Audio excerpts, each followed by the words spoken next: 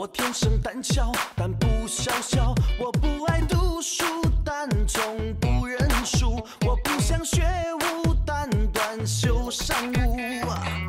我虽不专一，但不抛弃。我缺少豪气，但讲义气。我不是英雄，但谁是英雄？我不是天命，但这是天意。千里姻缘一生字，发霉学问一肚子，酒肉朋友一桌子，兄弟姐妹一家子。千里姻缘一生字，发霉学问一肚子，酒肉朋友一桌子，兄弟姊妹一家子。我出身卑微，但不卑贱。我天生胆小，但不小小。我不爱读书，但总不认输。我不想学武，但短袖善舞。我虽不专一，但不抛弃。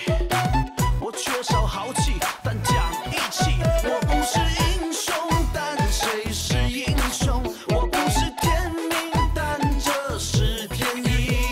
万世流芳一锤子，千古遗憾一步子。功名富贵一阵子，美眷如花一辈子。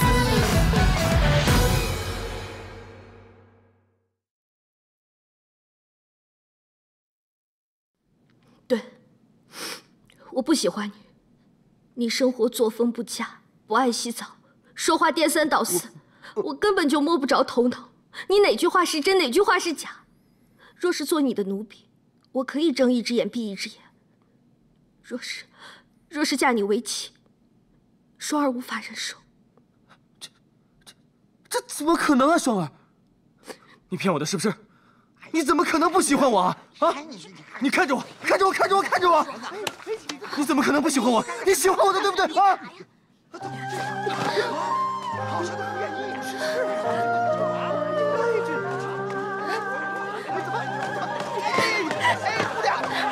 双儿，别走！双儿，少爷，少爷，你赶紧起来！咱们说好了的，让我解不成，等会儿，等会儿，这演得很认真的，你别说我别吵了，不是要钱吗？我日爸不差钱，少爷有，走，给你们，走，快点，走，哎呀，真是，哎呀，韦小宝啊，韦小宝，你为了安排这场拜堂，真的是用心良苦，竟然找人来假扮你的爹娘。你是有多想摆脱我？只可惜呢，人家新娘子不喜欢你，因为你不爱洗澡。我看给我写的那封信，其实是给你自己写的吧？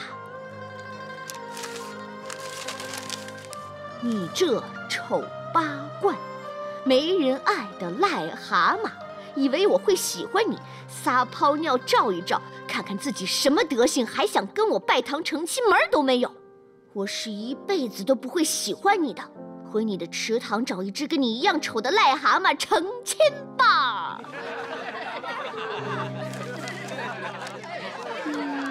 不过看你这么可怜呢，我收留你也是可以的。既然你已经准备好了，那本公主就将就一下，就在这里跟你拜堂成亲，你们说怎么样？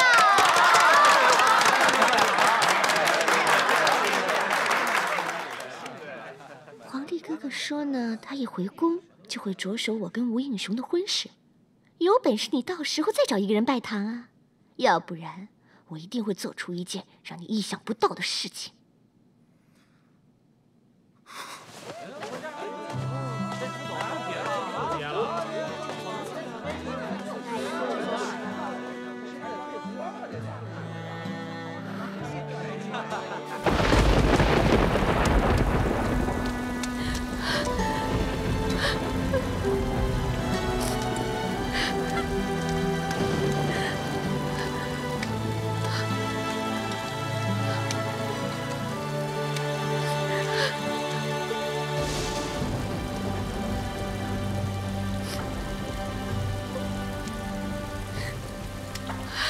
风轻盈，残月半落花如水，浮世红尘醉人的路走得好疲惫。雨飘零，冲散难辨的真伪，卸下所有防备，看清到底我是谁。双儿，我是真你在哪儿啊？你快出来呀，双儿！双儿，你在哪儿啊？太多伪装好累。双儿，我知道你就在附近，你出来跟我说句话好不好？在康熙王府看到你的时候，我就喜欢上了你。后来你不告而别，我们在庄稼又相遇，这就证明你和我之间是有缘分的，是不是啊？你还记得吗？大家都以为你们庄稼有鬼，我看到你也以为你死了，可是你告诉我你还活着，我当时有多开心，有多高兴，你知道吗？庄夫人把你送给了我，这是我这辈子收到的最好的礼物。我从小除了吃苦，什么都没有，但是有了你，我就算吃再多的苦，都补回来了。双儿，你就出来吧，我只想看着你，和你说说话呀。你就算不肯嫁给我，不喜欢我也没关系。可是你不要不理我呀，双儿！没有，只有你能给我安慰，付出一切心甘无悔。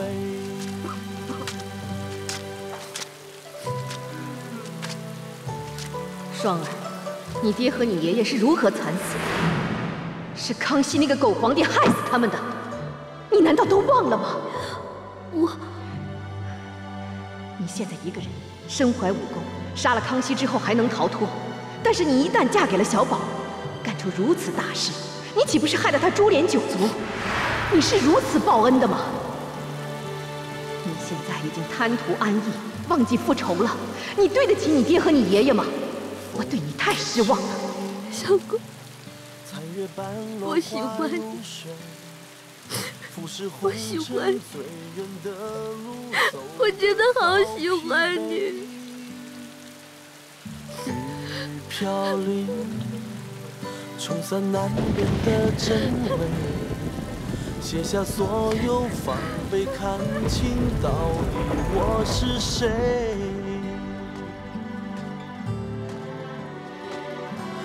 我是真的不完美，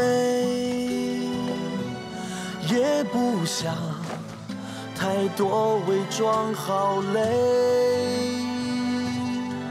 只有你能给我安慰，付出一切心甘无悔。我是真的不完美，不曾想有谁愿意跟随，寂寞失落都有你陪，今生相伴已是最美。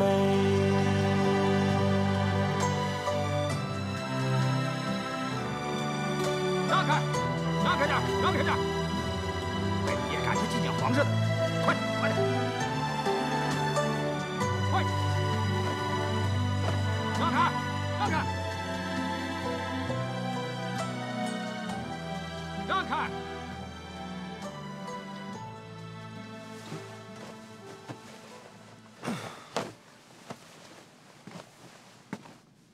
让开！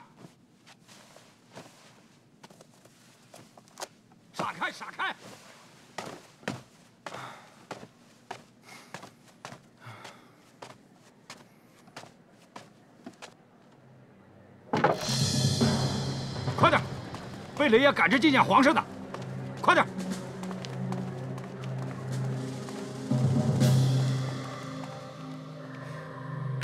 皇上回宫了，我该不该去见他？可要怎么解释？若照实说，东龙马上就会带人来抓师太。还是先解决老妖婆要紧。我去跟师太说，晚上就进宫去找太后。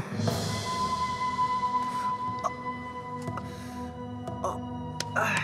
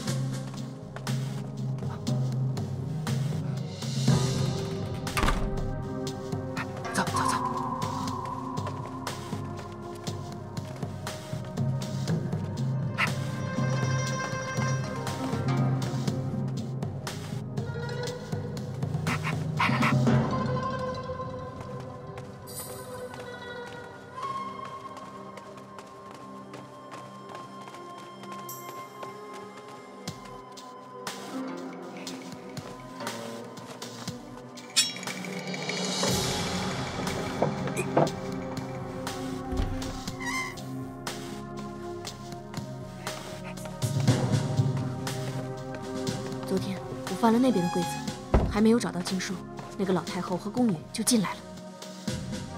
我们去那边搜搜。母后，母后，我扶着您。走。躲在后面。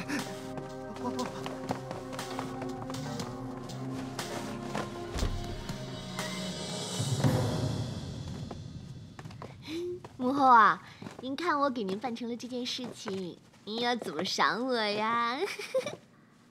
叫你做件小事，也要讨赏，真不像话。这个还算小事啊？要是皇帝哥哥查起来，知道我拿了他的42章经，非跟我吹胡子瞪眼，生大大的气不可。你什么都有了，还要讨赏什么？我什么都有了，就差一个韦小宝。不行，你快要嫁给吴应熊了。哎呦！ 我不管，我就是要韦小宝。母后，你要是不帮我，我就靠自己把他抢到手。别胡闹了，回去休息吧。母后，今天想睡在你这儿。他们说最近宁寿宫闹鬼，好多宫女太监都突然不能动了，一直睡到第2天中午。哪有这种事？ 是奴才们偷懒睡觉，免得人家讲闲话，才编这些鬼故事出来。回去休息。哦，母后万福金安。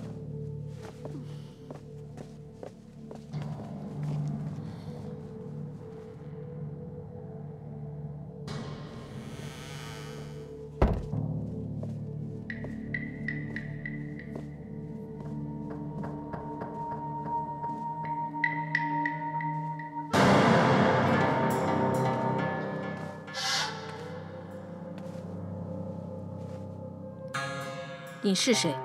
怎么会在这里？你又为什么会在这里？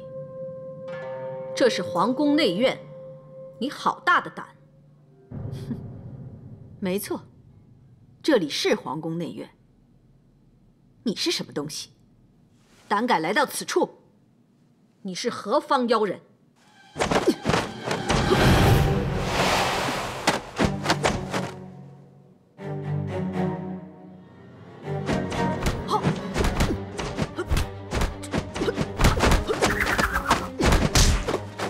原来是武林高手。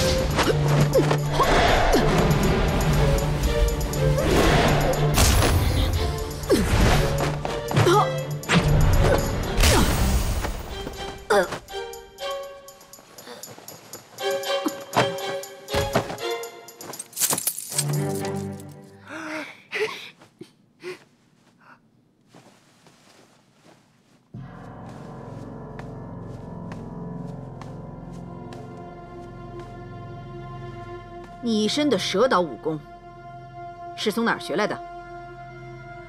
贵为皇太后，怎么会和神龙教扯上关系？我不知道什么神龙教，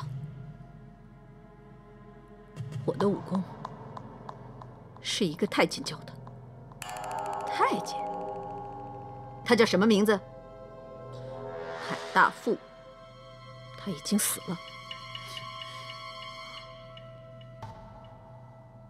海大富，没听说过这号人物。你刚才向我连拍了7掌，掌力阴沉，那是什么掌法？武当派的云柔掌。胡说，那是化骨绵掌。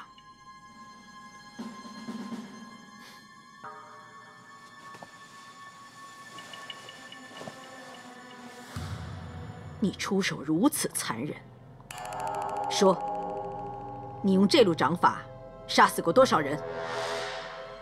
本宫在宫中有很多人保护，从未动手杀人。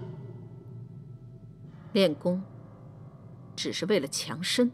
你是第1个清廷皇帝的妻子，第2个清廷皇帝的母亲。就算你没有杀人，我也容不下你。当今皇上不是我生的。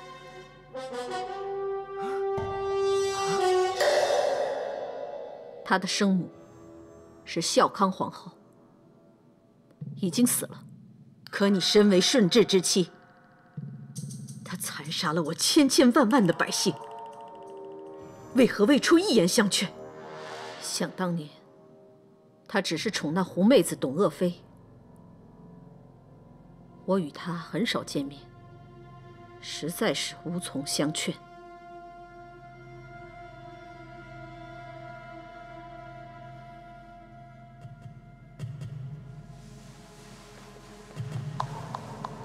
42章经是十分常见的经书，庙宇之中随手可得。可你为何偏偏要这几本？这其中有什么玄机？给我从实说来。这本经书，先帝爷日夜诵读。虽然他已不在，只要每日能看到经书，也可谓相思之苦。你事事隐瞒，不肯吐实情，明路就在眼前，你不走，那怪不得我。刚才你向我拍了7掌化骨绵掌，我将你的掌力尽数送回到你的身上，从何处来，回何处去？中了化骨绵掌之人会有什么下场？你应该知道。这恶业是你自作，怪不得我。哼！我是好人，是反清义士。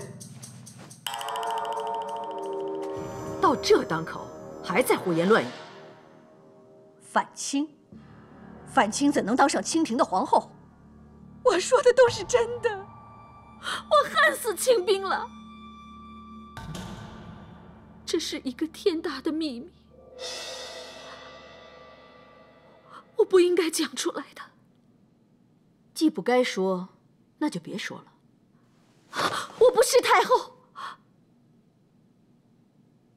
这个太后是假的。他奶奶的，老妖婆竟然把我韦小宝吹牛的功夫全学了！哼！我入宫假冒太监，他也假冒太后。哼！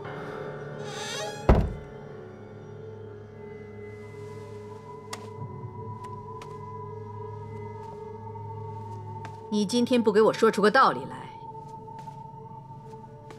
我便立刻要了你的命。我父亲姓毛，他是大明大将军毛文龙。我叫毛祖如。你是毛文龙的女儿？当年镇守皮岛的毛文龙？正是。我爹爹与清兵交战多年，是被袁崇焕大帅所杀。这都是清明的反间计。你说的确有其事，但是你怎么能冒充皇后，在宫里这么多年都不被人发现？我爹死了之后，我被迫进宫当宫女，侍奉太后多年。她的举止、声调、神态，都被我学得惟妙惟肖。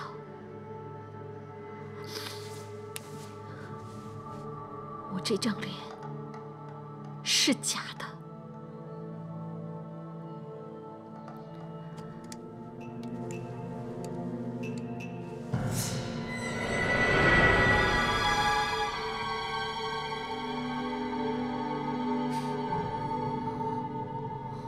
先帝宠爱董鄂妃那狐妹子，很少来我这儿，又怎么会发现呢？当时皇上还小，来请安的时候，都是隔着一层帐子。当初我抓住了皇后，就把所有的宫女和太监全部都换掉了。他们连我的正眼都不敢瞧，又怎么会发现我的真假？如此说来，甄太后是被你杀了。你刚才还说从未向任何人动过手，哼！你一心想要活命，竟然用谎话来欺骗于我。我不敢。虽然我痛恨清兵，可是我从来不乱杀无辜。甄太后还好好的活着。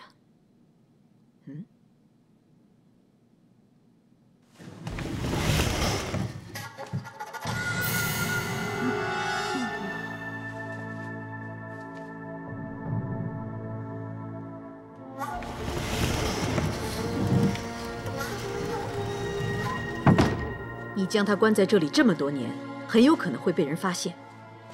你不杀他，必有重大的原因。是不是要逼问他什么话，他不肯说？此事是清廷气运盛衰的大秘密。可是那个老太婆知道此事和子孙基业有关，宁死不肯说。你是不是要问他，剩下的几本经书在哪儿？你已经知道了。哼，那个大秘密便藏在这经书之中。你已经得了几本？本来我已经得了3本，可是有一天来了个盗贼，将这3本都盗走了。说与不说，也全由你了。这个大秘密，若是交到师太手中，由师太您来主持大局，想必一定可以早日恢复我大明江山。晚辈求之不得，又怎会隐瞒呢？你想要活命，也不是不能。这4片指甲打入了你的穴道之中，我用化骨绵掌的掌力将它逼出。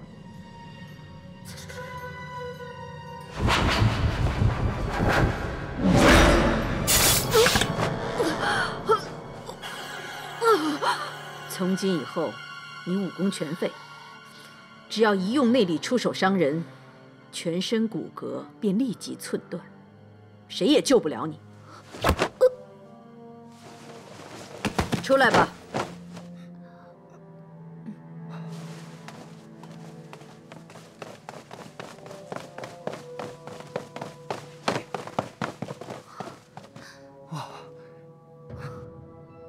那个经书一定在屋里，我们再搜搜看吧。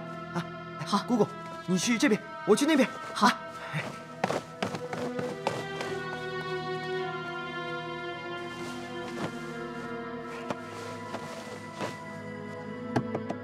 哇！我发现一个暗匣，快来看，快来看！哇！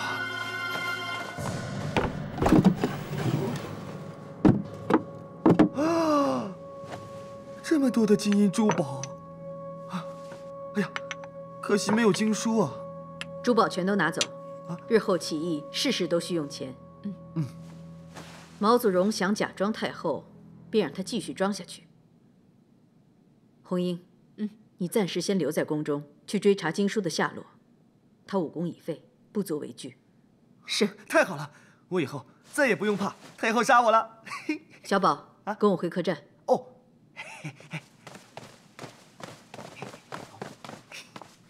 老妖婆。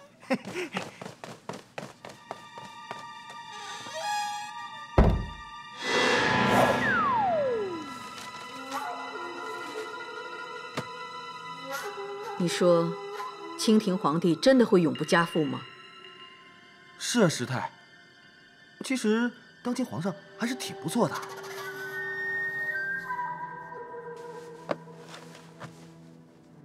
上下封皮，怎么比内文还要厚？是啊。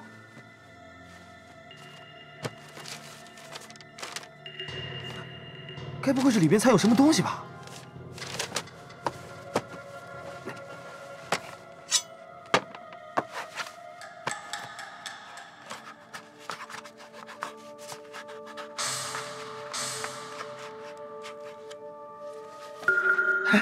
师太，里边真有东西。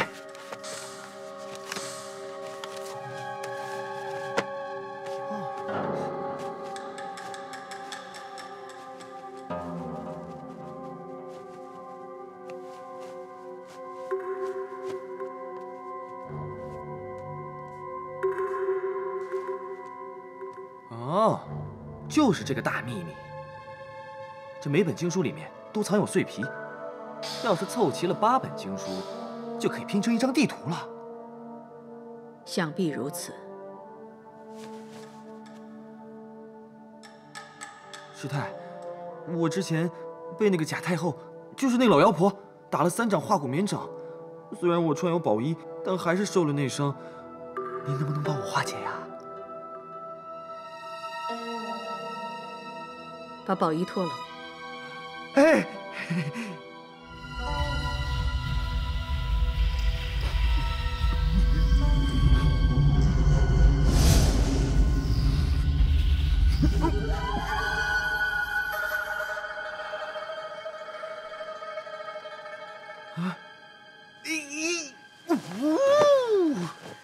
哎呀，舒服多了。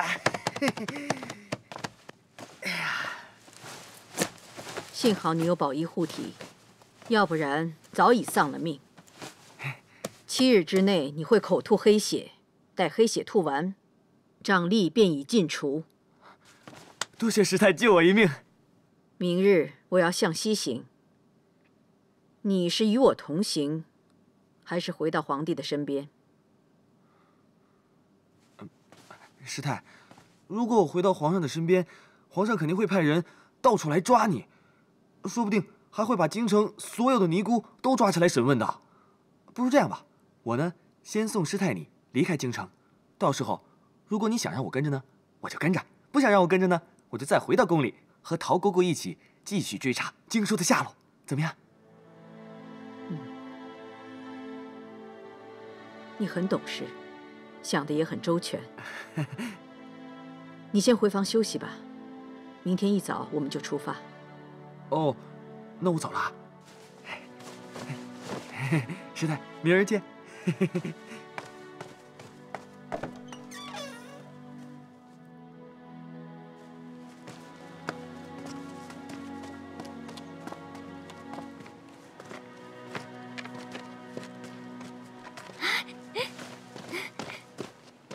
师傅，你终于来了，我快等你3天了。什么？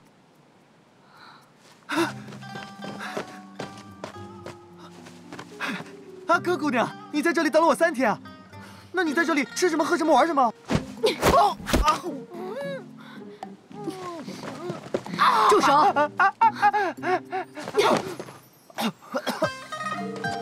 师傅，这个和尚专门欺负我，你快杀了他吧！师太，小人在无意之间得罪了这位姑娘，还请姑娘大人有大量，不要见怪啊。阿珂，你怎么不问清情由，一上来就打人？师太，这一下是我该承受的，实在是我不对，师太切莫责怪阿珂姑娘。你还好意思说？师傅，这个和尚太坏了，他多次欺负我。我到底怎么回事？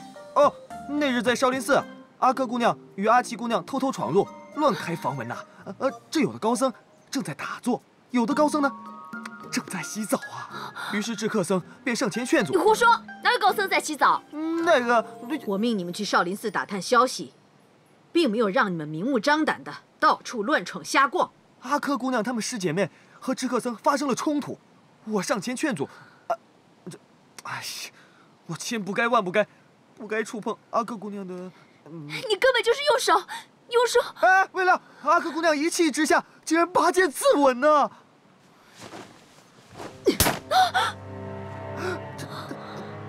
师父一手把你养大，你动不动就自刎，你是想让为师多年的心血付之一炬吗？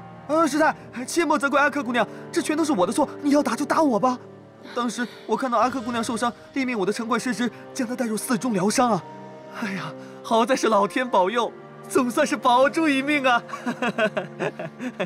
人家救你一命，你不但不知恩图报，还如此对待恩人。师父，这个和尚实在太坏了。你知不知道，站在你面前的这位，就是首任鳌拜、劫百姓于倒悬的贵公公。贵公公，你是太监？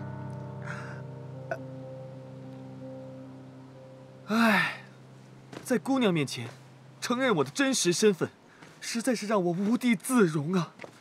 不过，为了证明自己不是淫贼，我也只好忍痛承认自己的身份。阿珂，你给我在这儿好好反省，不许再对小宝无礼。师父。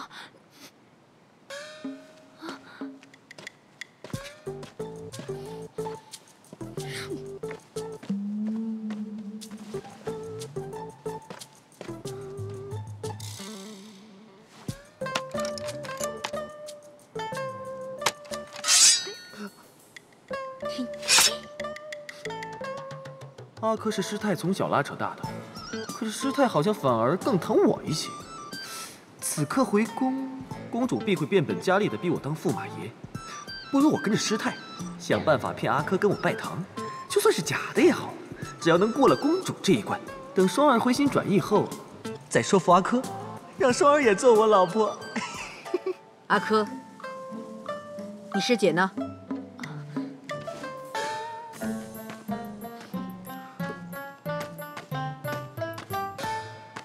师父，我和师姐从少林寺出来，就再也没有见过她了，只怕已经被那个淫贼给害死了。真是没想到，阿珂姑娘对我的印象是如此的恶劣，我实在是应该好好的反省反省。阿珂，师父教过你这样含血喷人吗？师太，切莫再责怪阿珂姑娘，我想，肯定是阿珂姑娘十分想念自己的师姐，才会有这样的猜测。不过，她们师姐妹失散之后，我倒是见过阿奇姑娘。哦，她去哪儿了？阿奇姑娘带了不少人去少林寺理论，这些人当中呢，有蒙古王子噶尔丹，还有西域教派的尊者，还有吴三桂手下的总兵啊。吴三桂？阿奇怎么会和那帮人混在一起？那我就不知道了。不过师太，我可以带你们一块去找阿奇姑娘。那些尊者、王子还有总兵的长相，我都记得，很快就能找到他们的。好啊，那你就跟我们一起去找。多谢师太。你帮我找徒儿，应该是我谢你才对。你谢我做什么？我每日能够陪在师太的身边，那是如沐春风啊！我真希望能够永远的陪在师太您的身边。就算不能，那也多陪一日是一日嘛。是吗？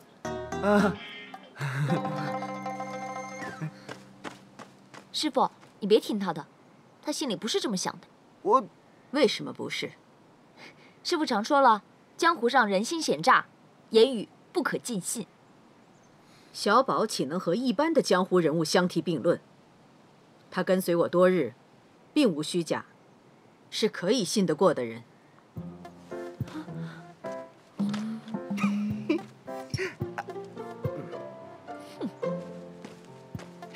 千穿万穿，拍马屁不穿，这是处世宝典黄金头条，用在女人身上也是无往不利。多谢娘。师太，师太，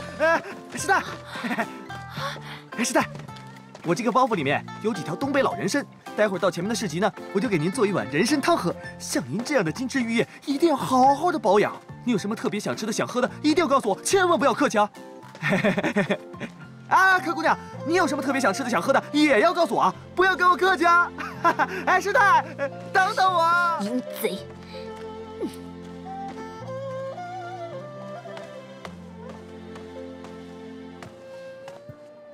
小二，来，把这些都拿去，做一碗银耳燕窝参茸汤。做好之后给师太送去。好。您先歇会儿去吧。歇会儿。阿柯姑娘，这是我特意给你买的桂花莲子糖，没想到在这种地方居然能买到这么好的糖，实在是难得，难得。来。无事献殷勤，非奸即盗。是。我是献殷勤，可是，并不是像你所说的非奸即盗啊。我只是想感激师太和阿柯姑娘你啊。你们并没有嫌弃我是太监，并没有把我当成奴才一样看待，我是真心感动。况且，能够服侍阿柯姑娘你，是我毕生的荣幸。这糖真的好吃吗？好吃的不得了啊！唉，师父一个人在房里打坐，我在这儿实在是太闷了。你知不知道什么风景优美、僻静无人的地方？你陪我去玩吧。你不会是说笑骗我的吧？你不去算了，我一个人去就是了。去，我肯定去。你想去哪儿就去哪儿，上天都行啊！莫慧宝，还不跟上来？来了，走！哇，这里的风景还真是美妙无比呀！有什么美的？一堆枯木，叶子都掉了，难看死。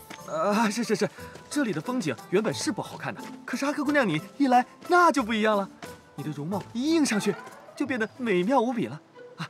这山上原本没有花，可是你的容貌呢，却比10000朵鲜花还要美丽啊！这山上没有黄莺，可是你说话的声音比1000只黄莺唱歌还要好听啊！我叫你出来，不是听你在这胡言乱语的，我是想让你滚啊，滚得远远的，别让我再看见你。若是再让我看见你，我就把你眼珠子挖出来。阿柯姑娘，我以后再也不敢招惹你了，请你饶了我吧！啊！哼，今日我不跟你算账，放你走，已经算是饶了你了。滚！怎么，还不滚是吧？好，那就别怪我。有话好好说嘛，这。哼，你跟着我总是存有坏念头，所以就算被我师父责打1000次10000次，我今天也要杀了你。息怒！阿柯姑娘，我帮你们找到阿奇姑娘以后呢，自然就会离开了。哼，没有你帮忙，我们自然也能找到。再说了，我师姐又不是3岁小孩，难道她不会自己回来吗？那个，你真不走是吧？好，别怪我无情。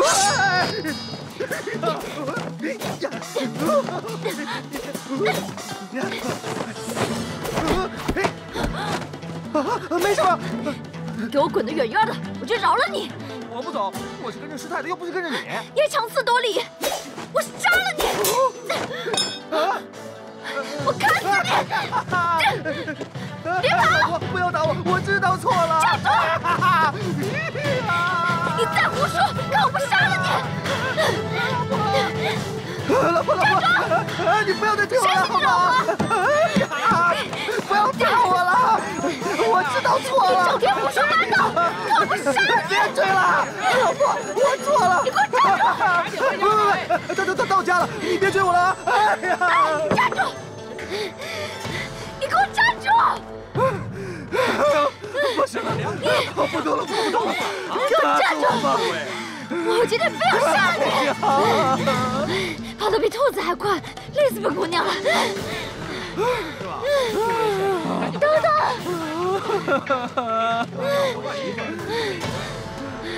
你个无赖，你给我站住！我跑不动了！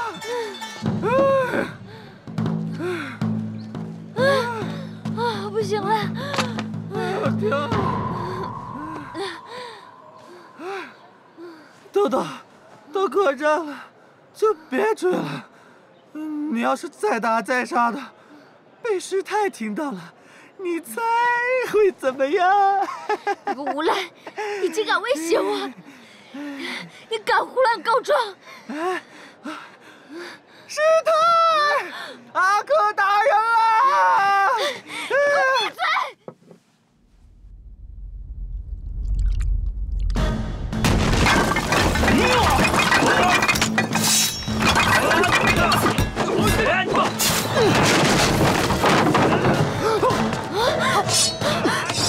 你要干什么？我要去救我师傅！哎呀，师太武功高强，不用担心的。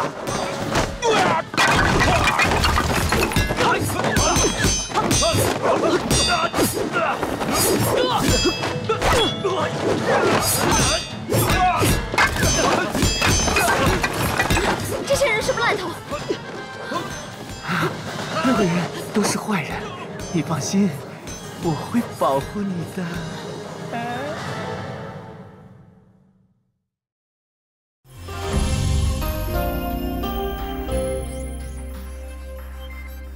曾想象你才似风流，我是那天像红袖。曾想象你该是英勇，我为你击鼓温柔，渴望与你琴棋诗酒，渴望共你月满西楼，渴望陪你共尝名酒，渴望有你无愁无忧。你不是我从小想嫁的大英雄，既不潇洒也不优秀，偏偏被你的坏，你的好引诱，死心塌地为你哭跟你走。你不是我从小想嫁的大英雄，既非王子也非高手，恰恰被你的假，你的真迷惑，今生今世常相守所求。你不是我从小想嫁的大英雄，既不潇洒也不优秀，偏偏被你的坏，你的好引诱，死心塌地为你哭跟你走。你不是我从小想嫁的大英雄，既非王子也非高手，恰恰被你的假，你的真迷惑，今生今世常相守所求。